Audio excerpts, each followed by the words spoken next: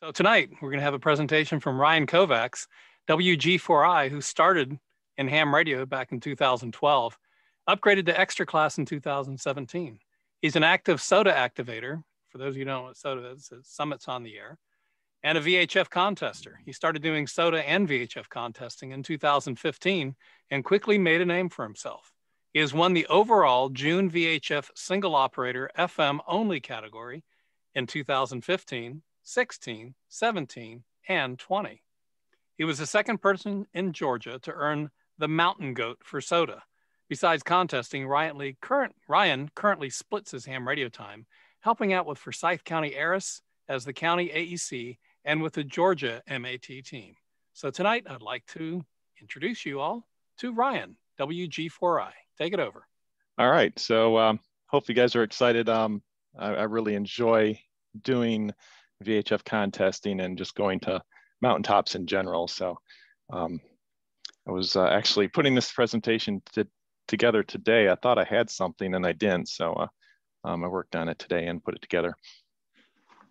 So a little bit about my background. You heard a little bit about it, but first license in 2012 is KK4OSG. And then I upgraded to general class 3 weeks later. I didn't know at the time when you took your technician that you were able to take the next level for free, and I missed it by 3 questions, and that just gave me all the determination to get to general faster. So did some studying and then took the exam and got to general, and then I stayed there for a while. In 2013, the ARL introduced the FM only category for the VHF contesting.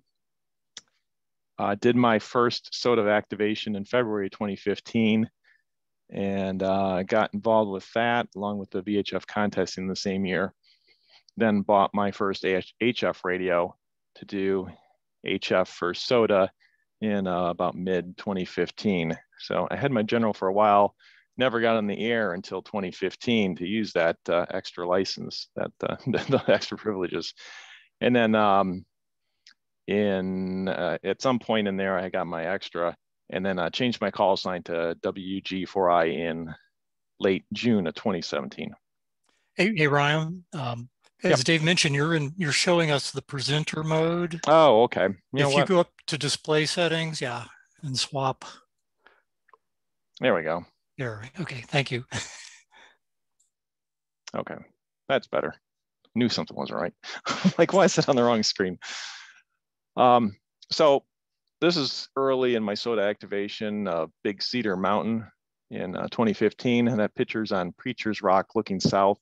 There was about 6 inches of snow on the summit that day, but despite how cold it looks, it was actually pretty nice out. So some milestones. I was looking back and realized in 2014, I never submitted a log. And I remember there was something special about that year. I was still trying to figure out how to contest. So I don't remember how many contacts I made, but by the time I figured out how to submit a log, it was too late. And so I said, well, forget it. And then January 2015 rolled around, and it was a really nice day. And I'm like, I'm gonna go up Sawney Mountain and take my radio and see how many contacts I can make. So went up there and I made about 20 contacts, with the furthest one being about 80 miles on 2 meters, and I think 65 miles on 70 centimeters. And I was hooked from that. I was like, man, I gotta do this. So I submitted that log. I figured out how to do that. And then in June of 2015, I did Blood Mountain, came in first overall, and figured, well, that worked out really well. So the next year, for the VHF contest, June 2016, I did Blood Mountain again, came first overall with 176 contacts. And I actually had to pack up after lunch on Sunday due to storms. And that seems to be an ongoing theme for me for that. 2017, decided to change locations to Wyabald in North Carolina. And I ended up running out of battery around 7 p.m. on Sunday night. And it was just after 6 meters had opened up to the northeast, and I started making contacts. I was like, I was kind of bummed. At least I got some in, and then my battery was pretty much done. In 2018, and this is all for like the June VHF contest. I like the June VHF contest because I really don't want to be freezing to death outside somewhere, and I like to go to mountaintops. So it's June usually seems to work out pretty good for me. September, I usually hang out with another group, and then January, I just either operate from home or just casually. So June 2017, Wyatt Bald, first overall there. And let me see, what am I missing here? So June 2018, mixed it up, went to the dry Tortugas. So kind of on the opposite end. It was a mini de-expedition, made over 200 6-meter contacts going down there. And that was the goal, to just work 6 meters. And I'll talk about a little of that later. And 2019 is missing because I had to skip due to some travel. And then 2020, I was at on Raven Bald. I made first overall, and that's the second highest peak in Georgia. And then again, bad thunderstorms on Sunday afternoon. Had to stop operating about 1 p.m. Packed up, and we were hiking and off the mountain by about 3:30. So 2021, hopefully I will be back at Raven Bald, and hopefully my pack weight will be under 50 pounds. So I'm working on some things to lighten that load. So I was looking today, and I didn't realize that ARRL had this, and I was like, wow, I'm pretty modest, but I was looking, I was like, wow, I'm in the first 4 of the top 5 category for single operator FM. So that kind of shocked me, but so you can see my old call sign there, and then slot number 2 with my new call sign. So hopefully this year I can beat my top score of the 6,976 points, try to break into 7,000 at least. So hopefully with some luck, we won't have thunderstorms on Sunday afternoon. I don't like to be on top of a mountain with metal poles sticking up in the air. This is the first June VHF contest I did from Blood Mountain. You can see I think I just had my single 2-meter 440 log periodic there. So it was a fairly simple setup. And for 6 meters, I had a couple wire antennas, and I had a 220 antenna that was a roll-up J-pole.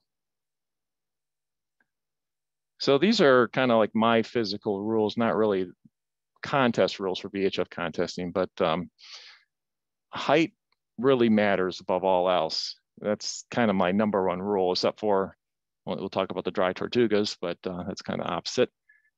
You're limited by radial line of sight. So, the higher you get, the better out you can get, but there is a certain limitation to it because of the curvature of the earth. So it's probably theoretically in Georgia, 80 or 90 miles. June is an excellent month for tropoducting on 2 meters. Almost every year that I've done it, I've had some type of ducting or enhancement. Last year wasn't so lucky. I didn't really get a whole lot on 2 meters, and 6 meters was just on the fringe. FM takes a really good duct to get a contact, and the E-skip on 6 meters has to be pretty strong too. June is the peak of the E-skip season on 6 meters. So that's another reason that I do the June contest. And the 2-meter calling frequency can get really busy. Originally they didn't have the 2-meter calling frequency available to use, but I think a couple of years ago they opened it up. But now that more people seem to be using it, I spread out to other adjacent frequencies, and you almost have to be net control because there's so many people on it sometimes. And directional and gain antennas help a lot, especially when you're on a mountaintop. You can point one direction and kind of work those people, and then point another direction. But again, a lot of times people can hear you, but they can't hear the other people. So there'll be multiple people calling you, and you kind of have to play net control there. So June 2016, I was back on Blood Mountain. A little bit better antenna for 6 meters. So you see I have a modified Moxon antenna there, and then had put the roll-up J-pole for 220 kind of hanging off there off one of the guy lines. So a little bit better. Every year I try to improve things and see what I can do to lighten the load. My backpack that year was, I think, 50 pounds. So I was able to drop it. This is kind of an abbreviated rule list here, but some of the more notable rules from the ARRL. The contest starts at 2 p.m. Saturday and runs through 11 p.m. Sunday. Actually, technically 10:59 p.m., but 2 to 6 p.m. on Saturday is usually the busiest time. It's pretty much nonstop making contacts, at least for me, during that time. Contacts have to be simplex. You can't do it through a repeater. They do not count. Also, the 220 and 440 megahertz contacts are worth double the points. They're 2 points each.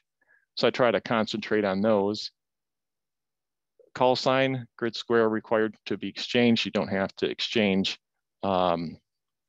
signal strength or anything like that. So just need the call sign and grid square. And then there's also different regions of the US to participate in, and we're in the Southeast region. This was a 2017 contest from Wyabald in North Carolina, and had a screen tent there. And luckily I only had to walk about a quarter mile to set this up. So I had a little more as far as equipment, since I didn't have to hike everything in.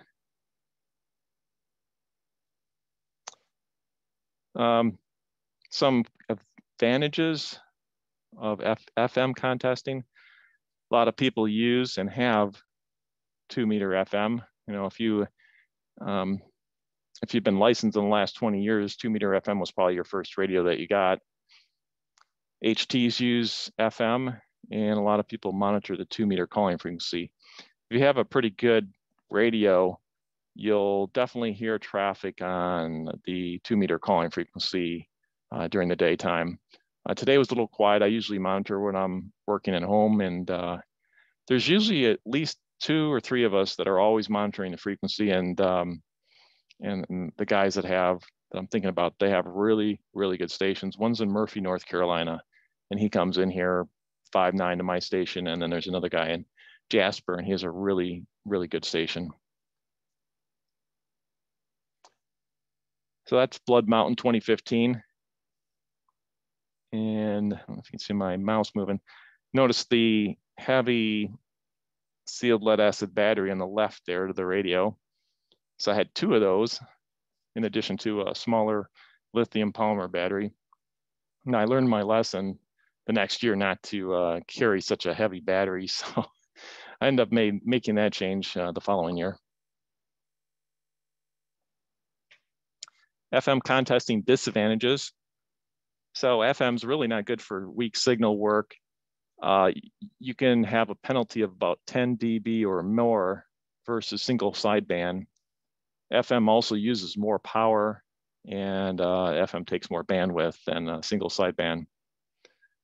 Also, another thing to consider, lots of radios are SDR based instead of the super heterodyne receivers.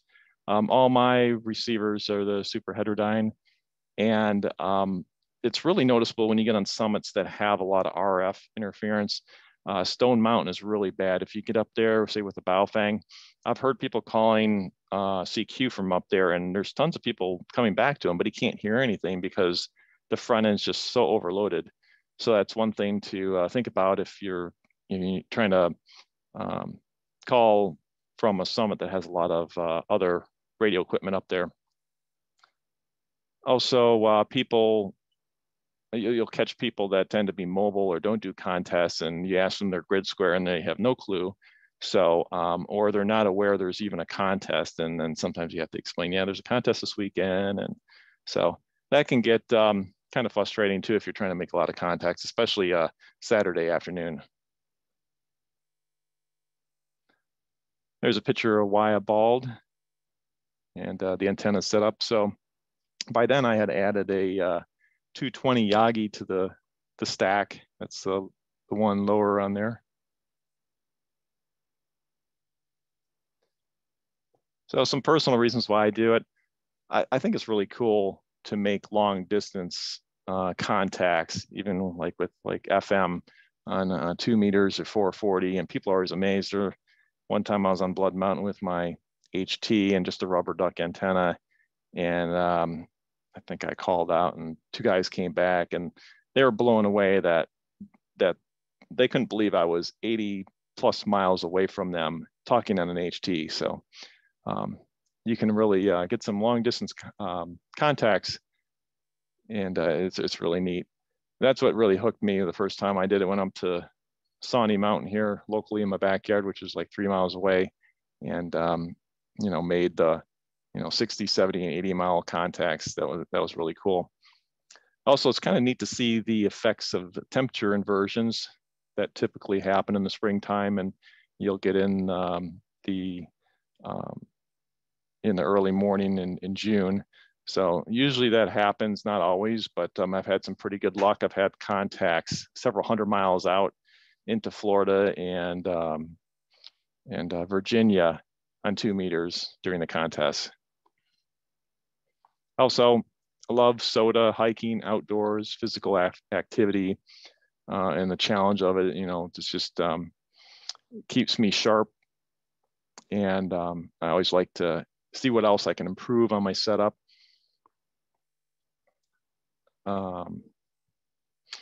And like I said, I operate in the single operator FM only category. One thing that I guess is a plus and a minus, there's a low number of participants in that SOFM category. So it'd be great to see more people, but then it'd also give me more competition. And I think, I guess I really like the FM category because there was, first starting out, there wasn't that much competition, but I also just loved the ability to reach out to so many people that weren't aware that, an FM radio could transmit that far. And then the adventure, I've been on some really, really cool adventures doing this. So that's a sunset on Raven Bald, the June of 2020. I had some of the most amazing views I had ever seen. We're doing that during that June 2020 contest.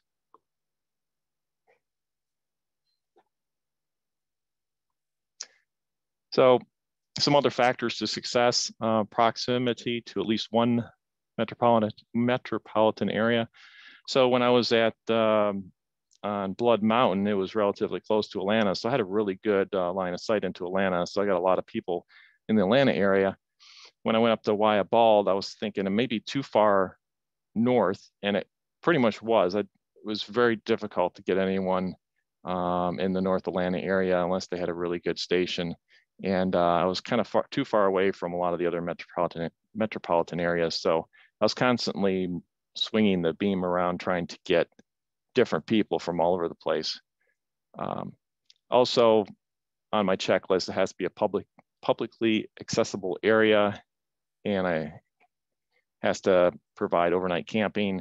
And I like it to be off the beaten path. One problem with Blood Mountain was there was just a lot of traffic from hikers, day hikers, and things like that on the AT at Blood Mountain. And I was able to get, off the trail and kind of hidden, but I still had a lot of people coming by to say, hey, what are you doing? What is that? So I think in 2016, I printed off a bunch of pamphlets basically explaining what I was going to do or what I was doing, and put a rock on top of it. And I just said, hey, go take that. So they didn't have to talk to me. So that worked pretty well. But moving up to Waya Bald and Raven Bald, there's a lot less traffic on that. It's it doesn't seem to be so many people coming by. So this was kind of taken from another presentation that I had given, and I wanted to talk about this because it concentrated on 6 meters. This was a lot of fun, kind of opposite of the mountains because it was only about 5 feet off the ground. The Dry Tortugas, I don't know if you guys know where that is, but it's out in the Gulf. So I went with one of my friends, and it's kind of cool because the semi-rare grid square EL84, Dry Tortugas National Park, also called Garden Key. It's the site of Fort Jefferson, which was built in 1860, and has a bunch of different designators. So on top of doing the June VHF contest, we're also claiming the islands on the air, U.S. islands on the air, WWFF, which I think is something flora and fauna and flora. I forget what it stands for exactly.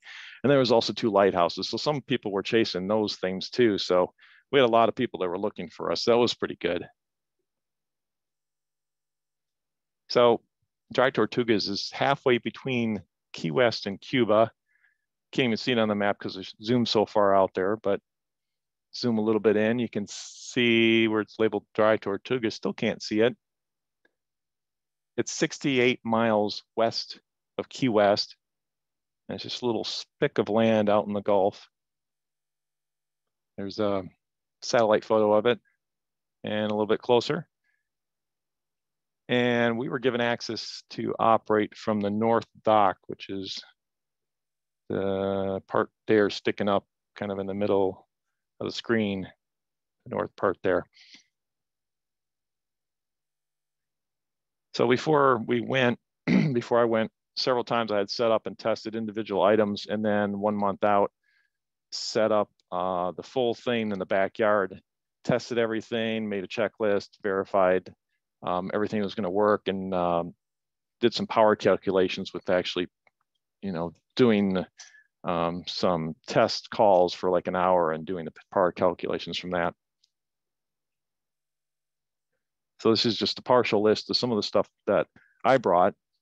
I tried to keep it down, and I didn't try to bring everything in plus the kitchen sink.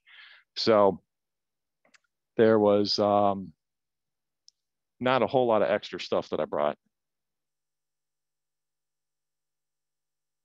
And for that contest, because it was so remote and was doing 6 meters and it was a rare grid square, I wanted to run FT8 to give as many people a chance to get that rare grid square.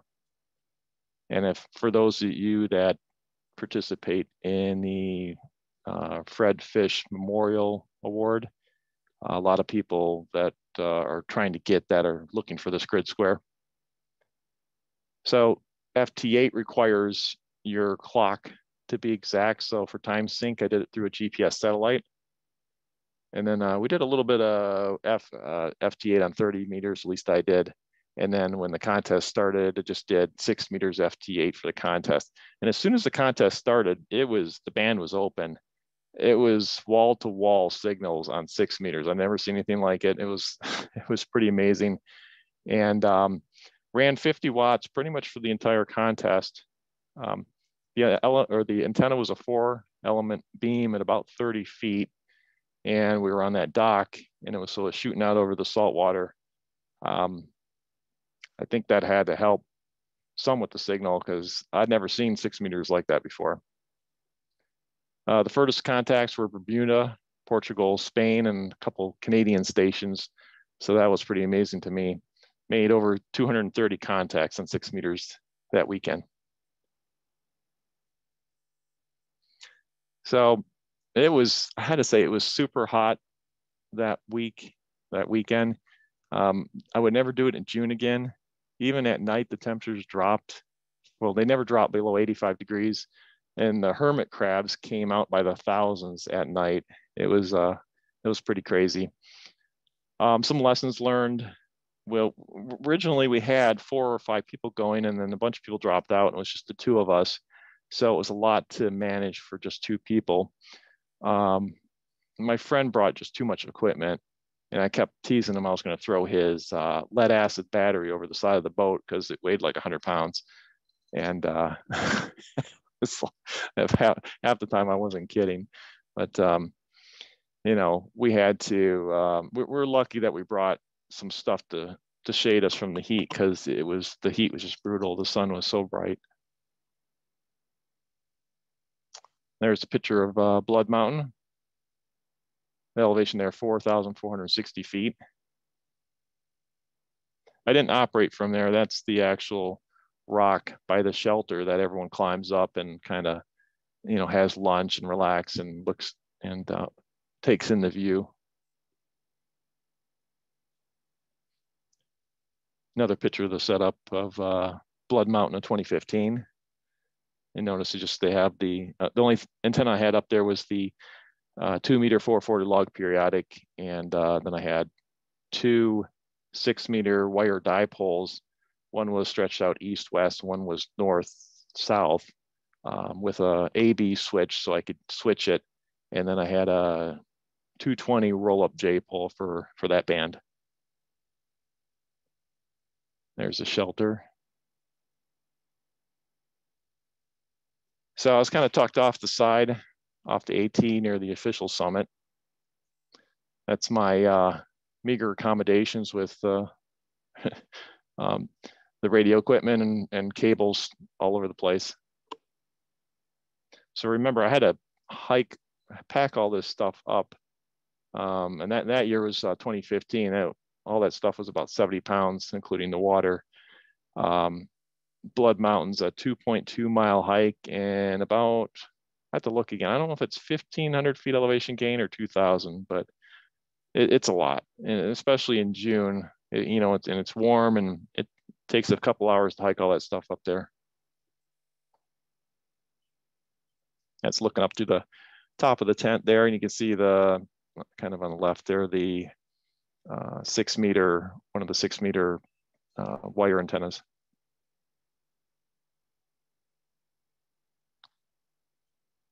That's my setup there for that year. And you can see, and actually I think I had three sealed lead acid batteries. Now that I look at that, I forgot about that. I had 3 sealed lead acid batteries and then 1 lithium polymer. And I decided after a year I needed to not do that again and just go all with lithium polymer. MRE meal, little snack. So not the best, but you know, you do what you have to do. I made a note for myself the next year to maybe I should consider fasting. That wouldn't be a bad idea. I don't have to carry all that stuff up there. And actually, I was so busy operating and it was kind of warm. I ended up not eating all my food and left a whole sealed MRE meal at the shelter for one of some hikers, you know, figured they could use it.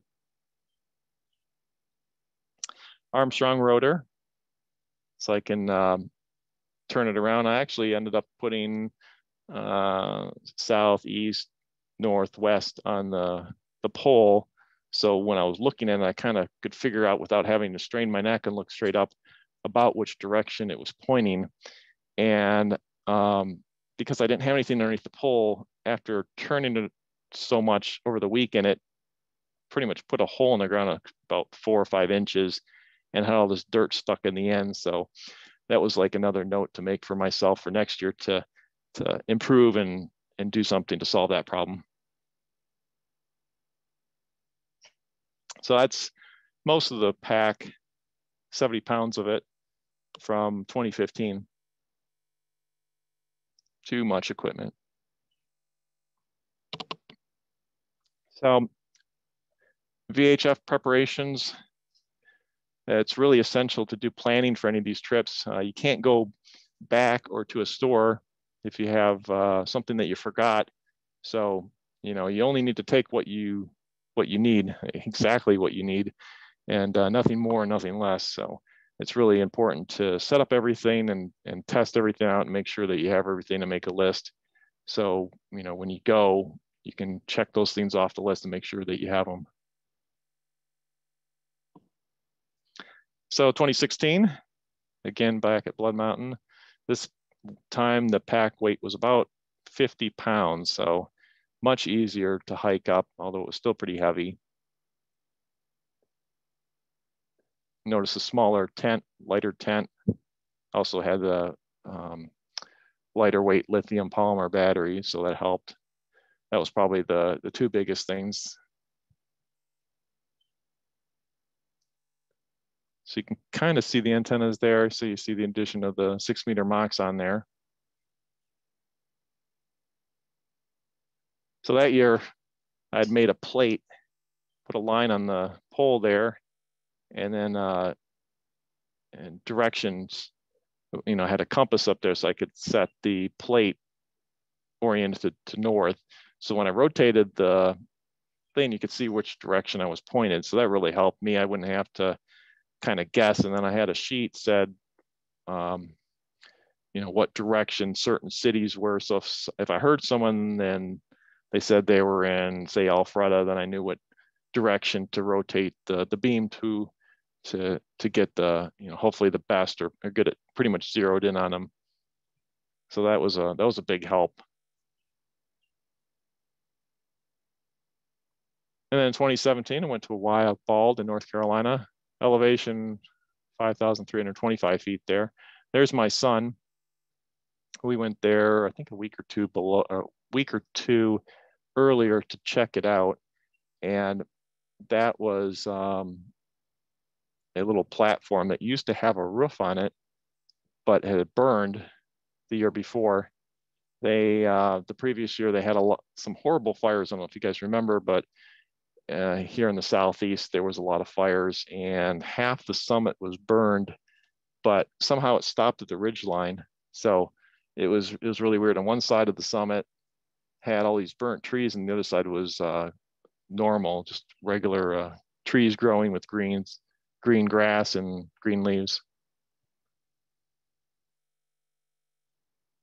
So there I'm on the other side of the ridge line there on the other side of that tower, had my setup, and it was just this short quarter-mile hike from my car for this one. So I was able to bring like a little step ladder and a few other nice things.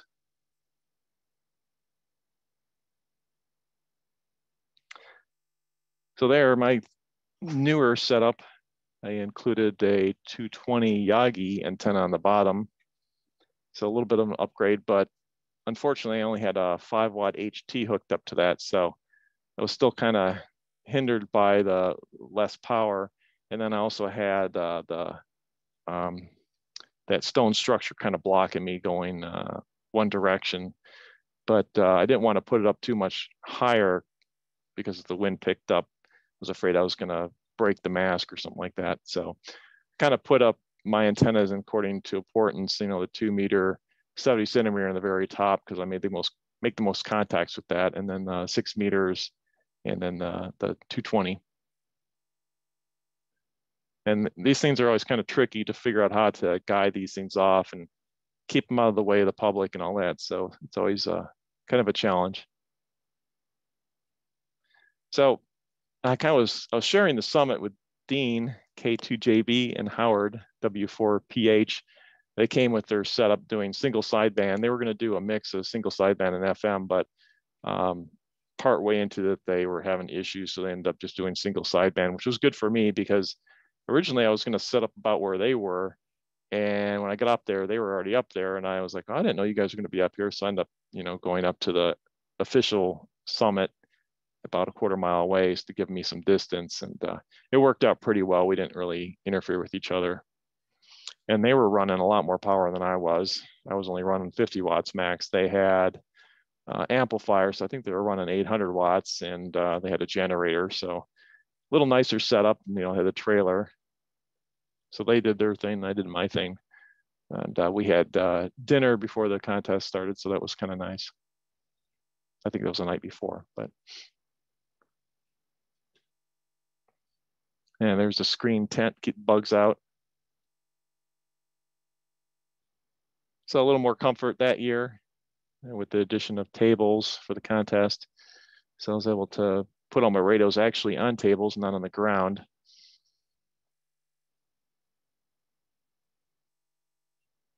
Then in 2018, dry Tortugas, elevation about 5 feet.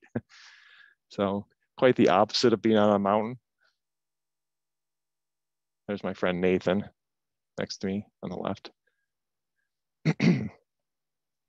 So of course, being out there, you have to bring everything, you know, just like on a mountaintop, you have to bring your own water, food, power. They even say that if a storm or hurricane comes up, you're on your own basically. You got to shelter in the fort and then wait till it's over with and then they'll come get you. So And it's a 45-minute seaplane ride, or I think it was a 3-hour hydroplane boat ride. So we took the boat because it was cheaper. Plus we had all of our equipment, and then, you know, it wouldn't fit on the plane. But we were there for, I think, 3 days and 4 nights. There's a wider view of our setup. Nathan was doing more HF stuff and some satellite stuff. And over in the far left there, I had a 30-meter vertical setup, just a wire antenna. And then that weird thing is the egg beater for the satellites. All our solar panels there on the ground. And on the right had the 6-meter Yagi. And then on top of that, you can kind of see the 2-meter 440 logged periodic, which the entire weekend, I never made any contacts on 2 meters or 70 centimeters. And I really tried, but that place is just so remote that even trying to get back to Florida, there was no way. It was, I didn't have any luck. I couldn't even hear any repeaters. I was surprised that I couldn't get into anything. I thought maybe I might get some ducting or something, but it never happened. So pretty much abandoned that after a short while. And then also when we first got there, the ranger said we can only set up on the grass area and the sand area there. And so that's where I initially set up the 6-meter antenna, but it was very close to the path where people go to get to the beach. And I was very nervous that people were constantly walking past it, and I didn't want it to fall on them or trip on something. And we tried to find the guy for like the whole first day that we were there, and we couldn't find him. He like basically just disappeared. We never saw him the entire time. So I ended up moving that whole setup onto the concrete part, and you'll see in another photo where it is. So there was a hermit crab out in the daytime, and they were kind of fun to play with and annoy Nathan. He didn't like them, but I like to put them on things and let them crawl around and creep them out. So that kind of became my buddy. There's another crab that decided to like my solar panel. This fort is really big. If you guys have ever been out there, it's I think one of the largest Civil War forts in existence. I forget how many millions and millions of bricks there are, but there's a lot. So that's actually looking back at the North Dock area where we were.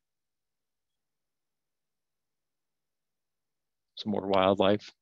And this place had really good coral reef, so I did some snorkeling there. Pretty amazing, the coral reef that was out there. Looking kind of the other way on the fort.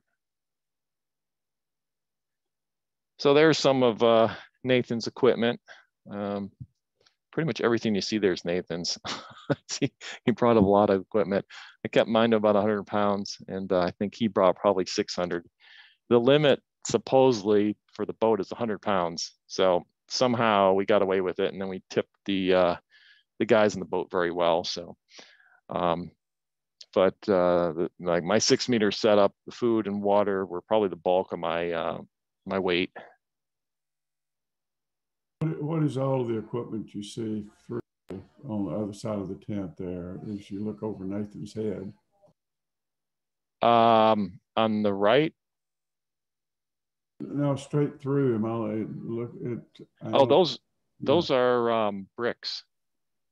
You talking about on the dock out there? Okay, that's the dock. That's what I couldn't tell. Yeah, the brown things. Yeah. Yeah, the dock had he had been out there a couple of years earlier, and he said that there was tons of boats out there that I guess people from Cuba trying to escape, they would come there, and then I guess they would take them in, or I don't know what they would do with them, but the boats would end up on that dock. They would secure them, and I guess at some point they cleared them out. So there was only a few boats there when we were there, and there was a lot of empty space, so that was nice, with actual D-rings that were cemented into the dock, so they made a really good anchor point for a lot of our poles. There's a HF array that Nathan had brought, so you can see how it's guyed off to those D-rings. It made an excellent point. We had put the center on a D-ring and then put 4 guy lines out to the other D-rings, and that thing didn't move at all. So it was very secure. And that area was basically, I guess, chained off for the public. Like, no one was supposed to be out there, so we knew it was going to be secure and no one was going to mess with it. There's our setup. Lots of wires. Everything ran off of the solar panels and my 40 amp hour BioNO battery. That's all I brought. So the computer ran off that. It was a direct 12 volt to 18 volt converter DC for the computer. So nothing went to AC there, and everything else was DC power, 12 volts. Nathan ended up bringing a inverter for his setup, and it was kind of overly complicated, and so I was kind of teasing him about that, but live and learn. There's another better view of the 6 meter with the 2 meter 440 antenna on the top before I moved it. There's the park services tower. So I guess that's probably 150 feet or so. And they had a bunch of stuff up there. I'm sure they could probably reach mainland with that. Pretty cool picture of the fort inside.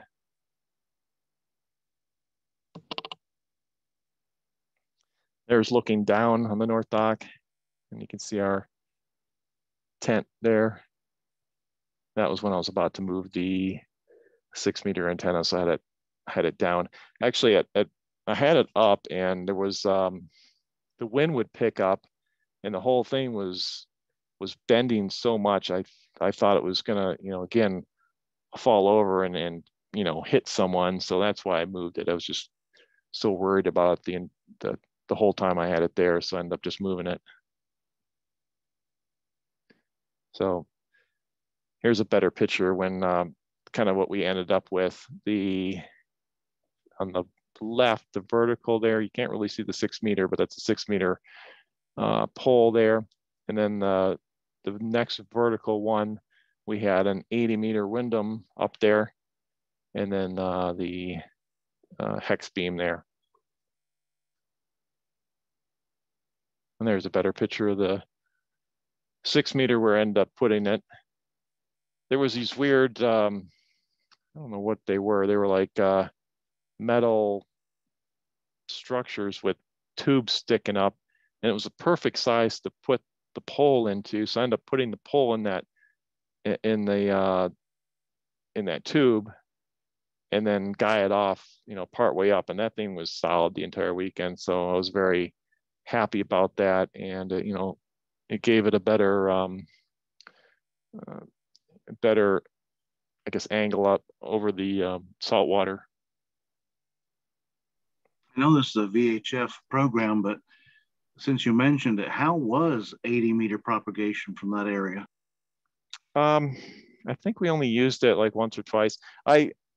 Since there's nothing out there, we didn't have internet or anything. I used WinLink to send and receive email, so we were able to send and receive some email from there, and I think we used that antenna mainly for that, and just kind of to play around with. So again, we probably brought more stuff than we needed, but I think Nathan ended up using it for 40 meters.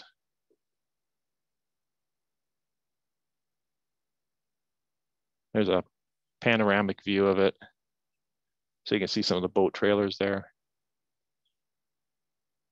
But it was a pretty cool trip, and we kept it pretty affordable. I think I only spent about $500 for the entire trip. So So then 2020, Raven bald. Took me a while. I couldn't figure out where these pictures were, and I forgot where I'd put them. And then I found them last night. So Raven bald's about 4,700 feet, second highest peak in Georgia. And I don't know if it was because of the pandemic or what, but the view up there and the pictures that I got were I will never forget some of the views. It was just breathtaking. I mean, the pictures don't even do it justice, but I mean, you can basically see out to the horizon, just mountains on top of mountains on top of mountains. It was just amazing. So I don't know if there was less smog or what, but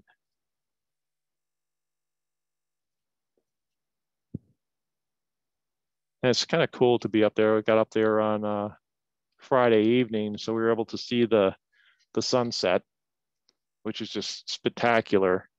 This was the sunset. This is the shadow of the mountain on the horizon at sunset. I've never seen anything like that before. I was like, it was just blown away. And there's the sunset.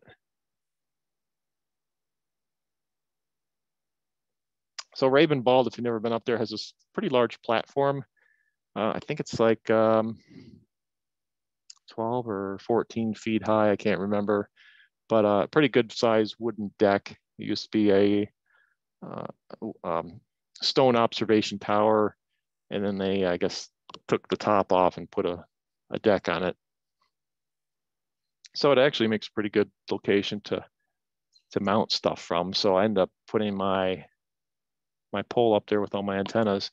So you can imagine 4,700 feet plus, I don't know, 12 feet plus 21 feet with some directional antennas. You're pretty much king of the mountain at that point. You're running 50 watts with the directional antenna at that altitude. So the very top, I had that elk log periodic. Underneath that, the modified PAR electronics 6 meters. When I had first researched this, trying to find, a solution for 6 meters, I stumbled across the PAR electronics Moxon, and I liked it because it was very lightweight. It was under a pound.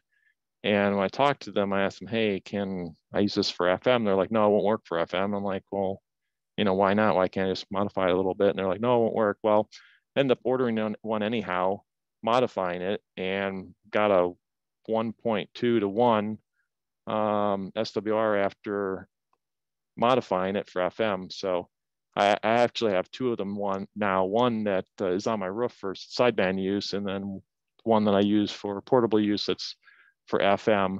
And it's been a fantastic antenna. And then just underneath that, can't really see it that well, is a duplexer. So I have a Yaesu 8900. It's a quad band radio, FM only, but it does 10 meters, 6 meters, 2 meters, and 440. So I use a duplexer to combine the 2 meter 440 and the 6 meters into one coax that runs down into the one input into that radio. So then I can use the 3 bands basically in one radio, and I can monitor 6 meters and 2 meters or 6 meters and 440 at the same time, since it's kind of like a dual watch radio. So that helps cut down on the amount of radios I need. So I only need one radio to do 3 bands, and then then a 220 Yagi underneath that goes to a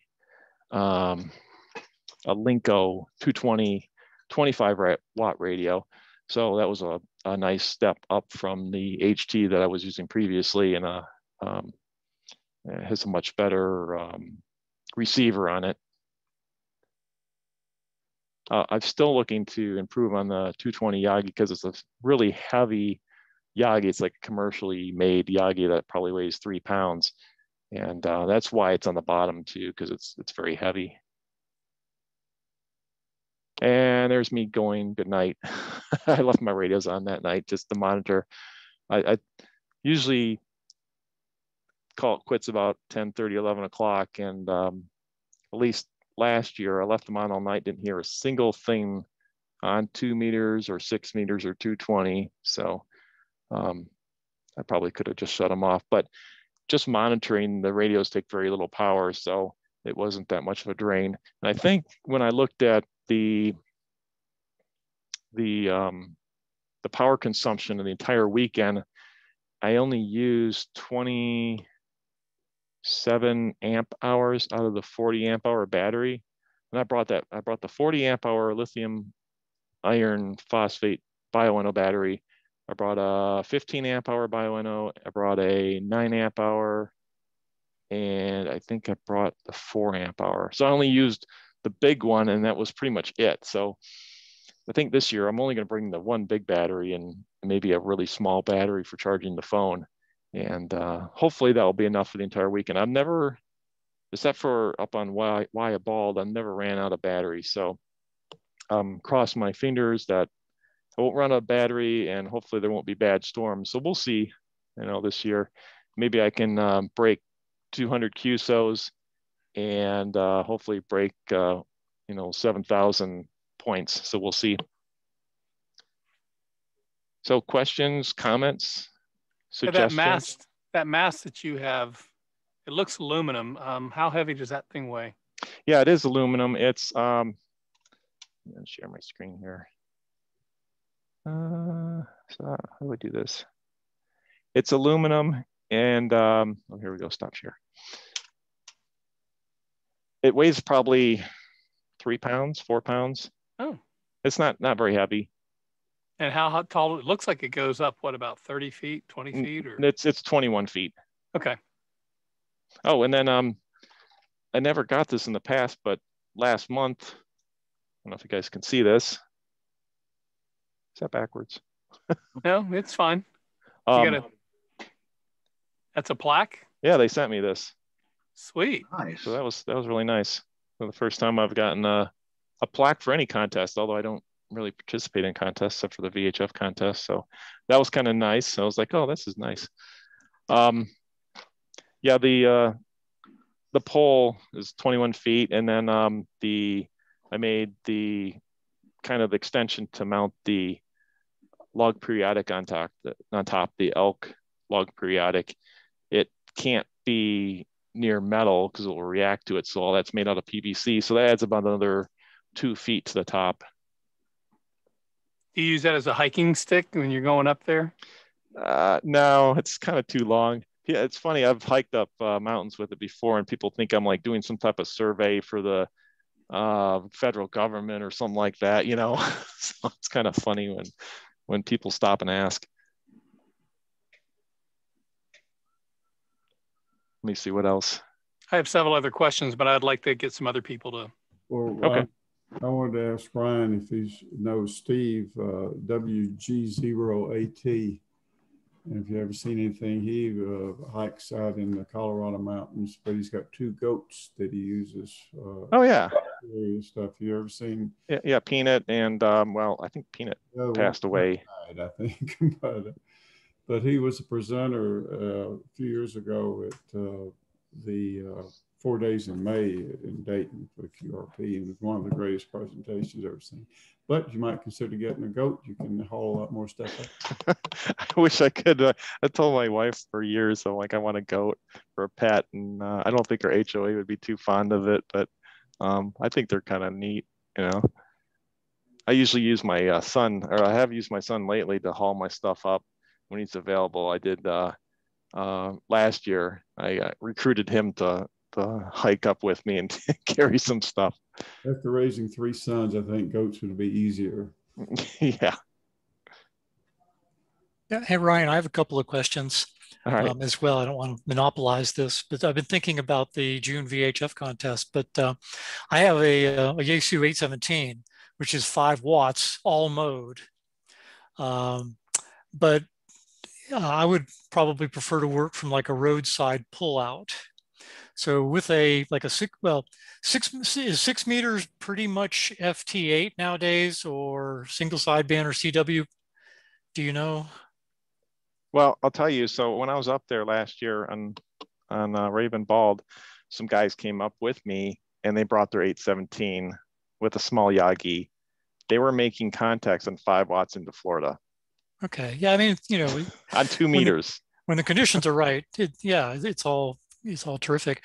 Do you think it would still be viable to work from like one of the roadside pullouts, north of Dahlonega?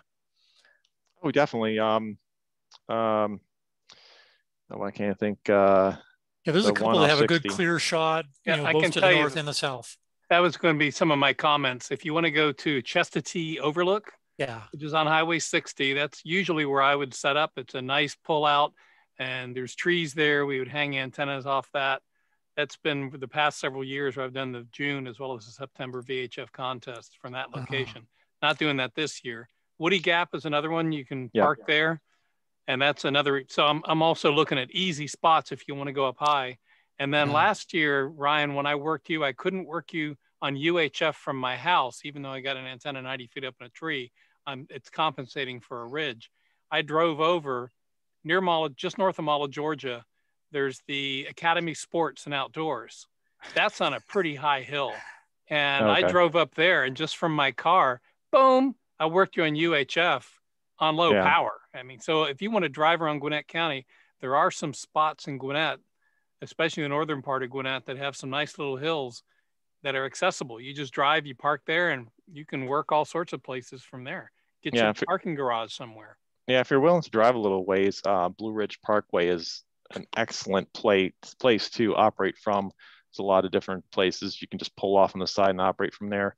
A lot of rovers will just drive at least part of the route through on the Blue Ridge Parkway, because there's places where it's up 5,000 feet elevation. So, and a few years ago as well, I know I worked you, I think when you were at WIA, Bob Coleman, WG4I, or I'm sorry, AG4I. AG4I, yeah, very close to yours. We were up at Water Rock Knob, which is 6,030 feet, that parking lot. But the problem is it was so far, quote, inland from the mountains, you couldn't, I could work into the GARS repeater from there. Of course, that's up, several hundred feet. But as far as working, ground level stations down in this area, it was blocked by other mountains around the perimeter. So and that's a problem. Great high location, but I had only a few little openings that I could work through. Yeah, I had some issues with that, getting back into Atlanta. With higher mountains blocking it. But I did have someone go up Sawney Mountain and work me, on Wya Bald, and that worked fine. So, and I think he ended up doing a soda activation while he's up there too. But another funny story, when I was on Blood Mountain, I think it was the first year, one of my friends was back in coming here, and he was doing some testing on one of his radios, hooked up to a dummy load, and I could hear him, and I thought it was like DX, and I didn't know what was going on because he was just messing around. And then later I found out it was him, and I'm like, I thought you were DX, and he's like, that was transmitted into a dummy load. So it was direct line of sight, and I could hear him. I'm always trying to encourage people, as far as what you're doing, you're backpacking or you're hiking, you're going up to some high locations, but for some folks who just want to drive a car. Highway 60, there's several different spots, like I said, Chestatee Overlook, which is about 2,700 foot elevation. And you've got, like I said, Woody Gap, and there's a few other places you can drive around if you want to go on some of the gravel roads. Yeah, it's another spot that I'm going to this year, and there's plenty of room. You're more than welcome to join me up there, but Bob and I are going to go up to Mount Oglethorpe, which is at 3,300 foot elevation. And there is a repeater there, the 850 machine, I forget. Anyway, there's a 2 meter repeater up there, which does a fantastic job. AT&T has stuff up there, cellular. And there's also the FAA has got some stuff up there. So I did hear some stuff on my radio, a little bit of intermod, but for the most part, it was good. And it's a nice location as far as using the What's Up app or What's Up website. And you can see exactly where you're going to hit. And it's really a nice spot. So I'm going to be heading up there this year and see how that works. Yeah. The difference between say having your radio at 5 or 10 feet and 25 feet is a huge difference. People don't realize. I have a pretty decent gain antenna just on my roof on a tripod, and it has really good coverage, simplex around the area. And it's, only at 40, 45 feet. So, just driving and getting to just a high spot somewhere, around Cumming, there's several places, and it makes a huge difference. Oh, and the other cool thing, going between Woody Gap and Chestatee Gap, it's 2 different grid squares. Oh, yeah. Yep. That parking lot at Woody Gap is diagonally, has a dividing line for the 2 grid squares. Yeah, you can actually cross the road and be in a different grid square. Yep. At the Woody Gap pullout. Yep. Is that likely to be crowded? I mean, No. Well, I've been there and I've not seen it crowded, but go ahead, Ryan. I don't know. I mean, because since COVID, I've been up there a couple times and it's been crazy, especially on the weekends. The couple times I've been up there, it was very hard to get a parking spot, put it that way. So if you get there early enough, though, Woody Gap, when I've operated there at Chestatee, we also drove down to Woody Gap and there were parking spaces available. Yeah, who knows? It may be different by summer. I don't know. Yeah. I tried my hand at VHF a few years ago. I got a mobile setup and a aluminum push pull. It was a pool extension for a scoop for a pool cleaning, and I put it up and I had a couple of antennas. I had a lot of fun. Went to Fort Mountain State Park. Oh yeah, it had decent elevation, but I tell you, when the conditions are open, it's a lot of fun. And most of my contacts, at least 60 or more contacts, were 6 meters, and 6 meters to the north and the west, just mobile. And had one 2 meter contact that must have been the ducting part, because it was like they were sitting next to me and they were in Pensacola. So yeah, it's awesome. Yeah, it's really neat. And you don't have, and like you said, you just drive around, and I don't particularly submit my scores for contests, but I love giving you all the contacts and such. Yeah, there was, I can't remember if it was 2015 or 2016, but there was a Sunday morning, I heard some people on 2 meters talking, and then realized they were in Virginia, and got some contacts there. And then about the time the ducting kind of went away, I picked up 6 meter E-skip, and I didn't quite know what was happening at first. It's the first time it had ever happened to me. And I heard some guy with a 5 call sign call, and he said Boston. And I'm thinking, that can't be right. And I call back, and he's up in Boston, and it's like he's sitting right next to me. I'm like, this is crazy. So, and then I worked a bunch of people up there in the Northeast and on 6 meter FM for like 45 minutes. So did you find there were a number of people on 52.525? Yeah. Okay. I mean, it's not as common as 2 meter.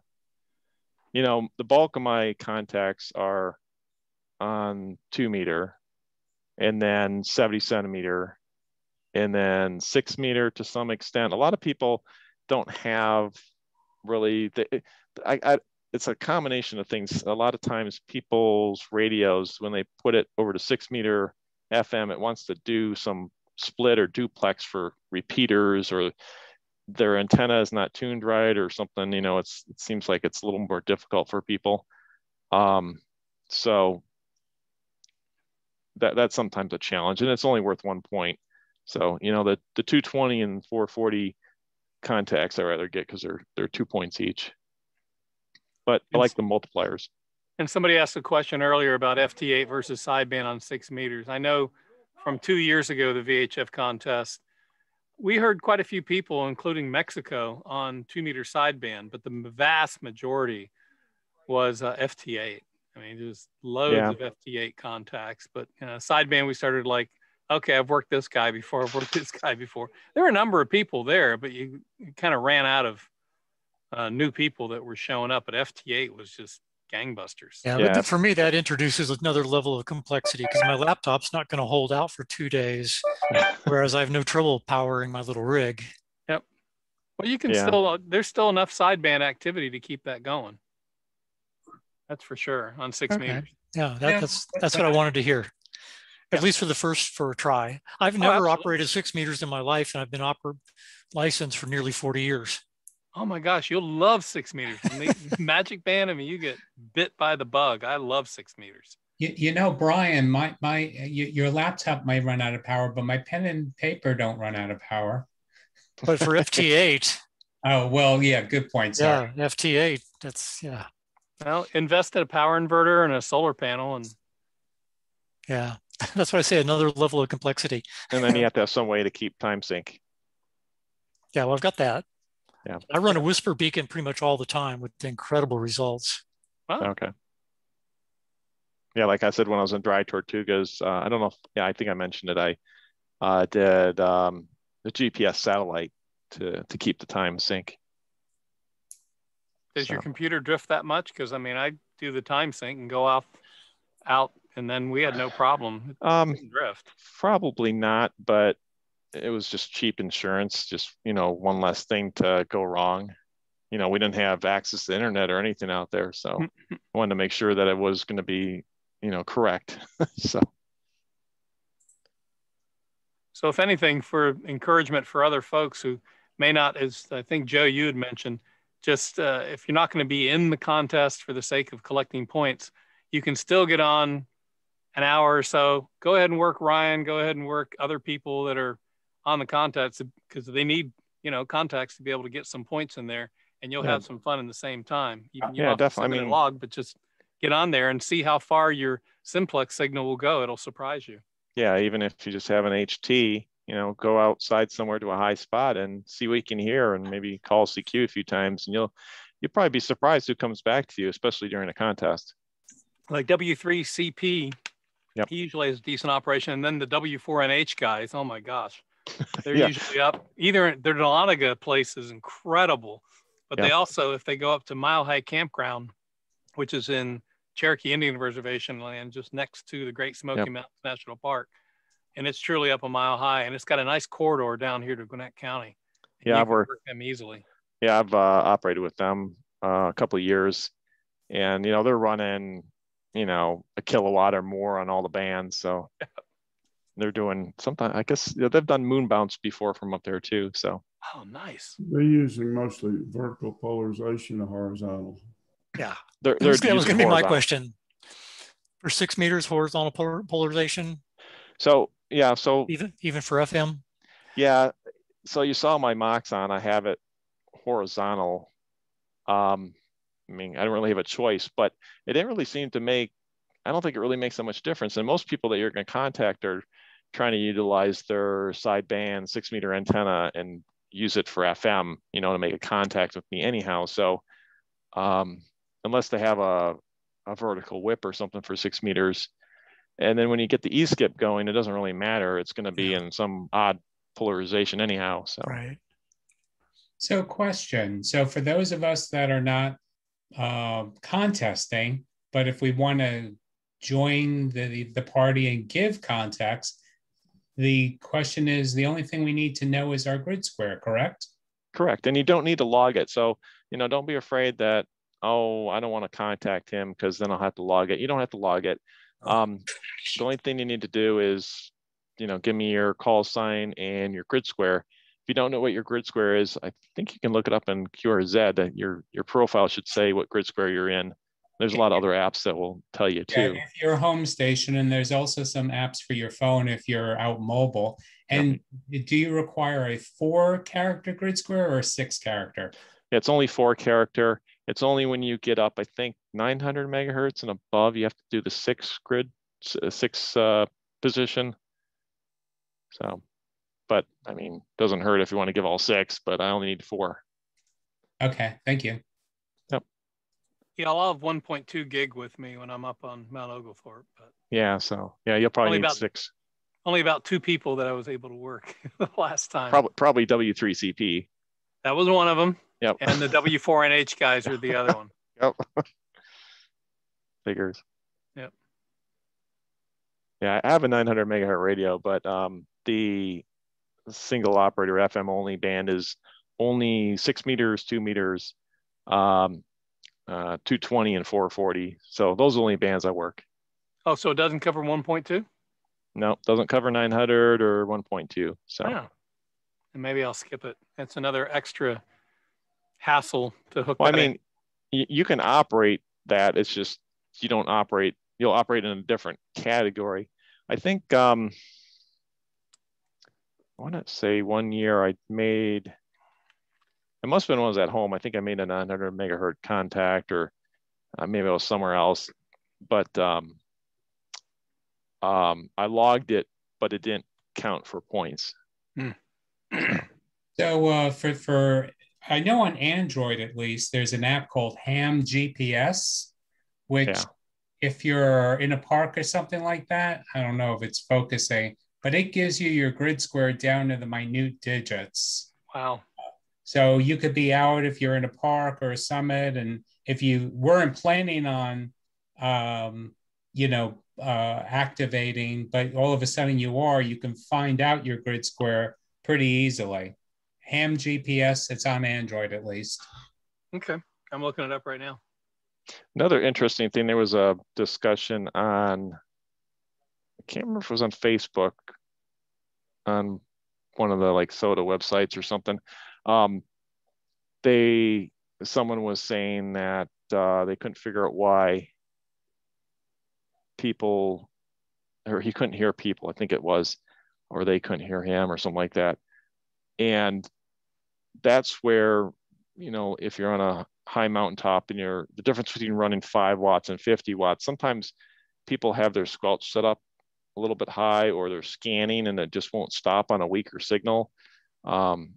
So, running 50 watts to the directional beam will a lot of times get a lot of those people that just have their radios and scan, or their squelch is set too high, and it will trip their radio. So I end up getting a lot more contacts that way. I've noticed from like when I first started out, only running 10 watts or 5 watts. So last year, I really made a huge gain on the 220 band. I think I made 20 contacts on 220 versus previous years where I only made like 6 or 8 or 9.